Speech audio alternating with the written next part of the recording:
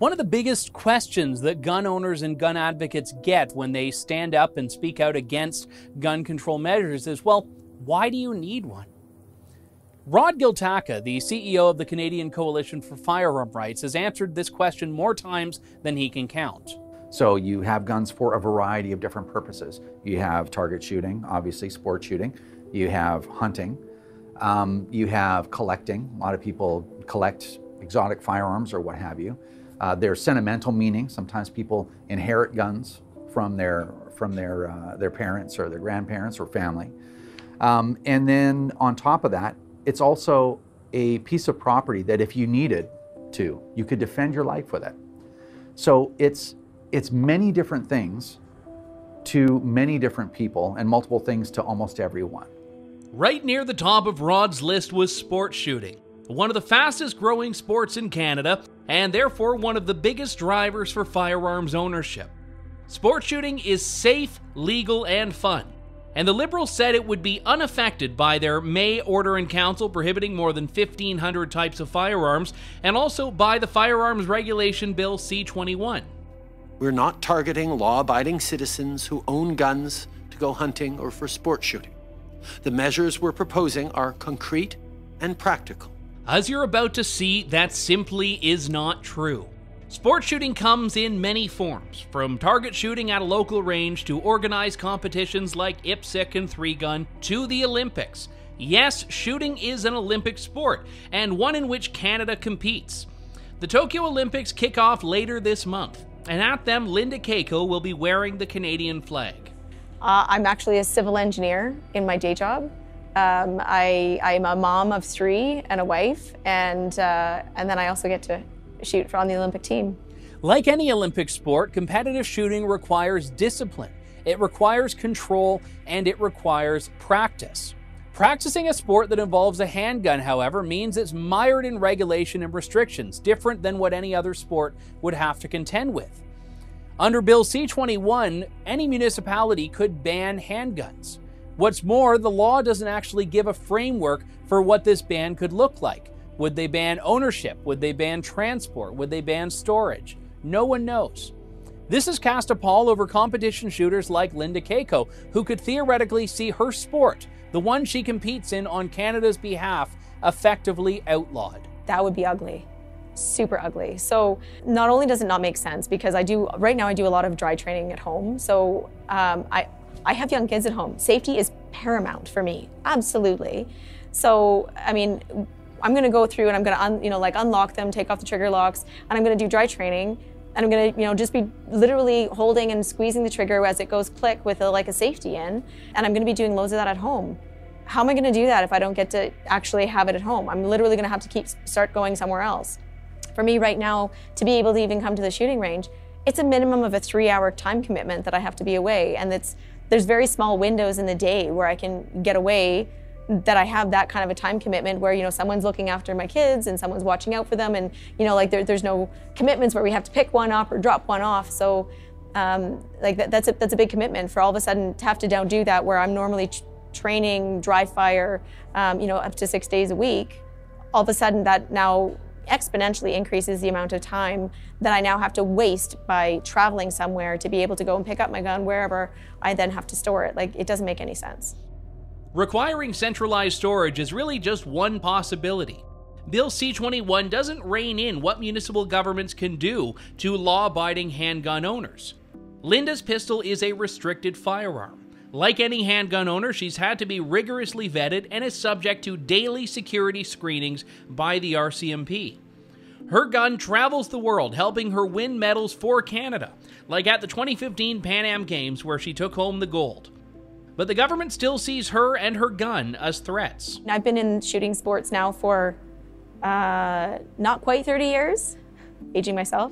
My gun has never shot a shot that I haven't been in control of.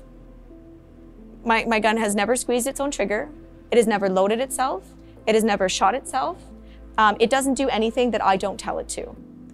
And I think that that's the most important thing for people to understand. Guns are not dangerous unless they're put into somebody's hand that is dangerous. I know you obviously, as a diligent, good citizen, want to follow the regulations and follow the laws, and you roll with the punches in that way, but do you feel personally targeted by some of the restrictions that we see? Absolutely. I mean, I was on the Federal Advisory Committee, and I felt like I was going to make a positive impact, probably until C-71 came out, and I was like, I don't think that was quite what we had discussed or advised, and it was very disheartening to kind of see that come out. And I think it's unfortunate. I mean, having someone look you in the eye and say, we don't want to impact law-abiding citizens, so we're going to make a new law. What? Like, it doesn't make any sense. And it's pretty frustrating to, on one hand, I'm going to the Olympics, I get to represent Canada. It is one of the greatest privileges that I ever get to do, that I get to wear the maple leaf and represent Canada. It is such a privilege.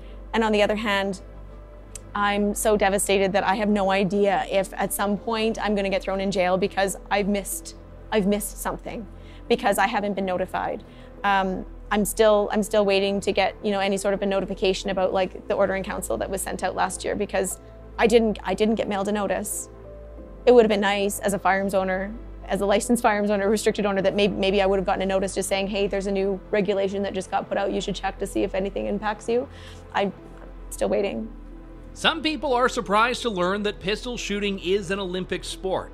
It's not all that surprising when you see what goes into it. Lynda let us sit in on a training session.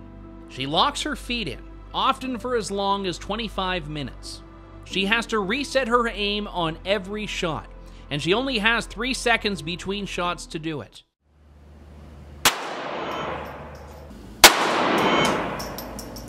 Lynda warned us before the target came back that she hadn't been to the range in a while, but the warning wasn't necessary. That's actually pretty good.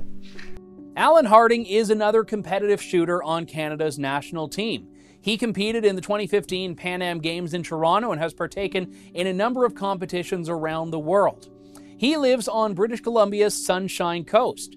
It's a beautiful spot. That's where I visited with him and actually went out to the range with him. He's had to rearrange his life to get around some of the regulations that he sees are inevitable in his sport. This is a restricted handgun. Okay. Yeah. So it falls under all of any sort of potential handgun ban type thing. So and this one looks a little bit more like a normal handgun, but same deal? Same deal, yeah.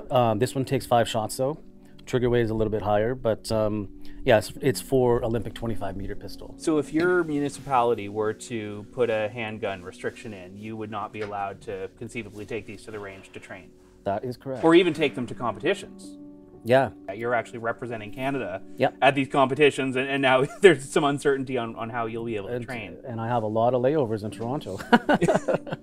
Pretty much going into, yeah, anytime I go to Europe, a lot of the times I stop in Toronto. So yeah. I still don't even know what's going to happen if, even just as on layover, just transient, whether those same restrictions would apply, right? So how do you feel when you're representing Canada, you're bringing home awards for Canada, and the government is now making it so you don't even know how you're going to be able to train in a year's time?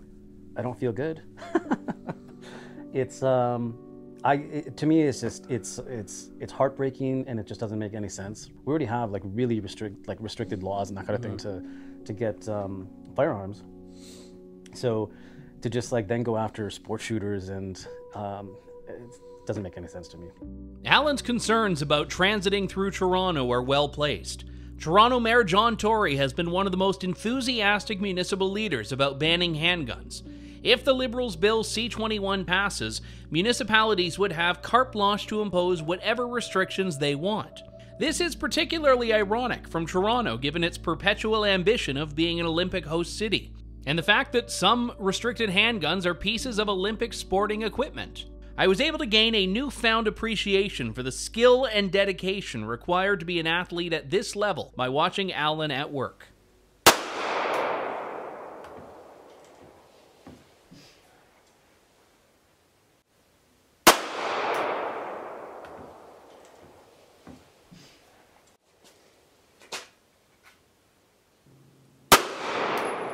As with Lynda Kiejko, Allan was a bit modest about his performance, but it looked good to me. I sat down with Allan later on and asked him if he thought the politicization of guns would turn people away from sports shooting. I was shocked to learn how he's had to literally rearrange his life simply to ensure he's able to continue to practice and compete as he always has.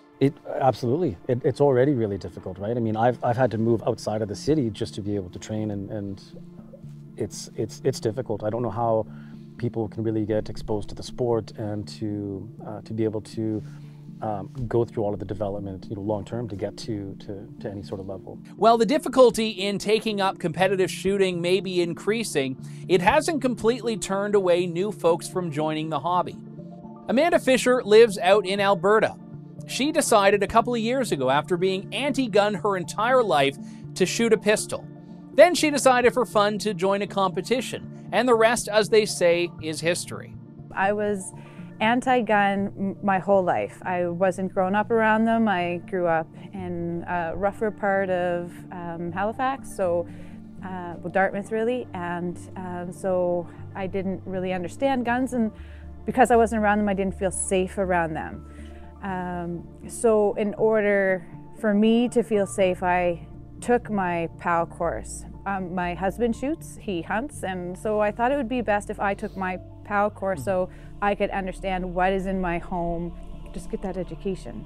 And so I bought my first pistol, and I did have my education, but I just wanted to be more comfortable with it. So I took my black badge course, and with that is the prerequisite for IPSC. My plan was not to shoot IPSC though, it was just to get the experience, the live fire training and the holster training, so that way when I go to the range I could feel more safe.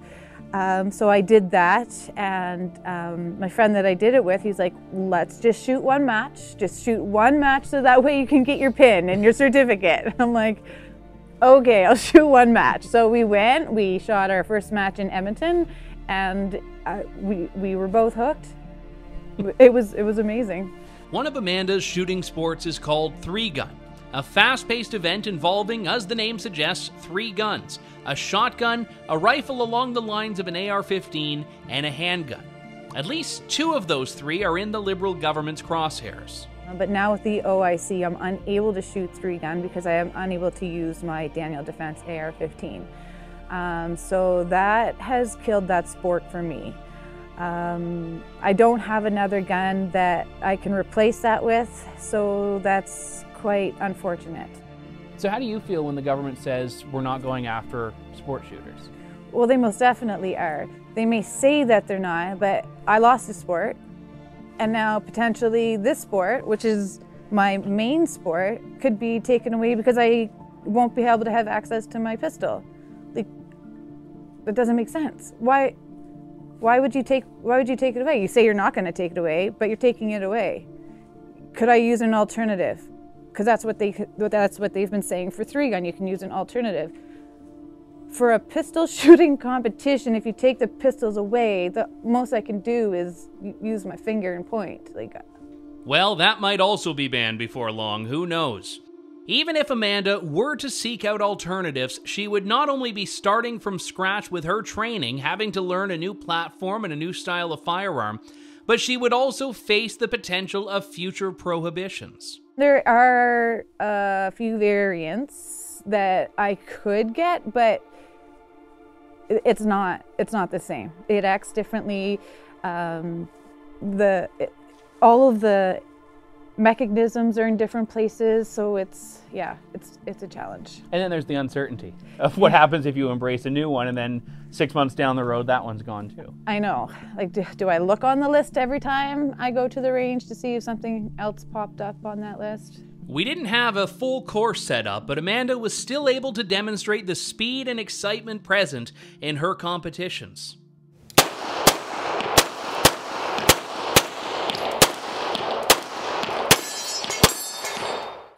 And like a true ambassador to the sport, Amanda thought the day wouldn't be complete if I didn't give it a go myself.